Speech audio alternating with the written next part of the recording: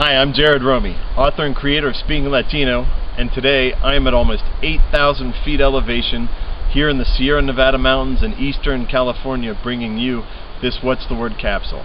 I just read a tourist sign that mentions that plastic bottles take 430 years to biodegrade. So today's What's the Word capsule will be 5 words for, you guessed it, trash can. First word is tacho, which is used in Argentina, Uruguay, and also Peru. Second word is zafacón, which is used in Puerto Rico and the Dominican Republic. The third word is papelera, used in Spain. A generic word used throughout Latin America is basurero, and in Mexico they say the word cesto. So there you have it, 5 different ways you can say trash can. And remember, you can always search our free online database of 8,000 words and phrases at speakinglatino.com.